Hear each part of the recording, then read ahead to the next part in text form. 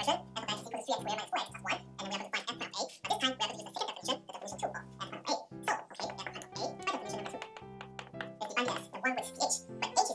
0. The limit when h is approaching to 0, and then here we're thinking about f of a plus h minus f of a, everything on top, of h.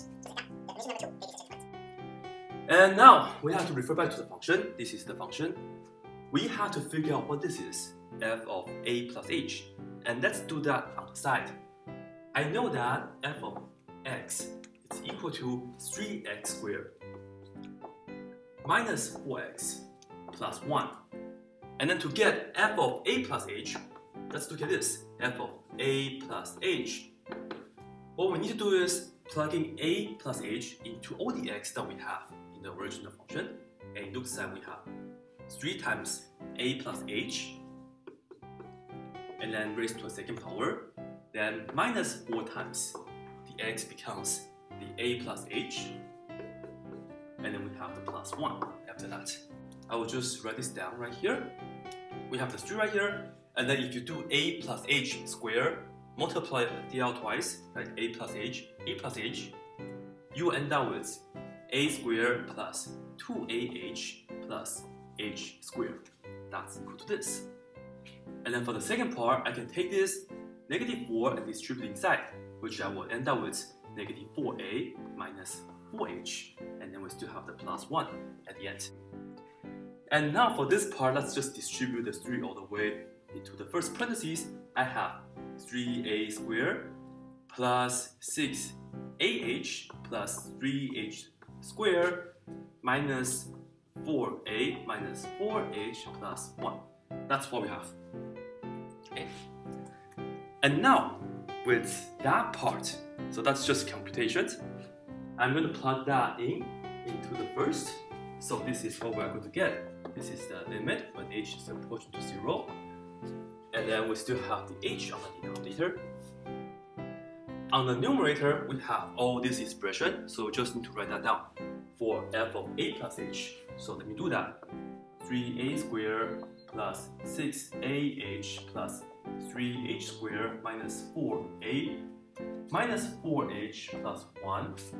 Okay, I just plug in over there. We have to minus f of a. Well, to get f of a, we just need to, let me write down minus. I just need to plug in a into all the x in the original function right here.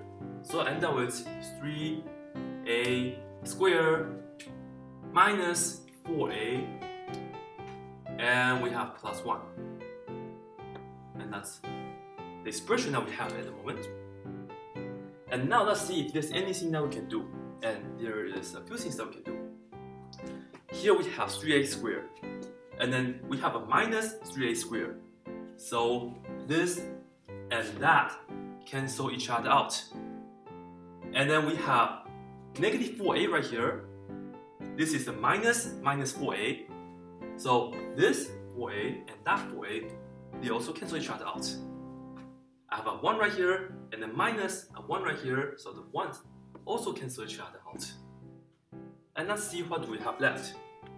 6ah plus 3h squared minus 4h on the top. And let me write that down again just to be more clear, I would say. On the bottom still have the h. On the top, I have the 6ah plus 3h squared and then minus 4h. And the good thing is that everybody on the top have h. I can factor out the h. So I'll factor out the h. I will have 6a left, and then plus 3h left, and then minus 4 left. This h and that h cancel each other out. Well, what can we do after that? Plugging 0 into the remaining h.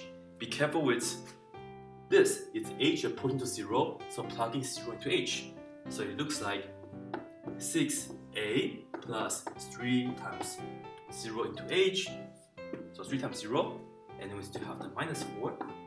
And of course, 3 times 0 is 0. 6a minus 4, that's the answer.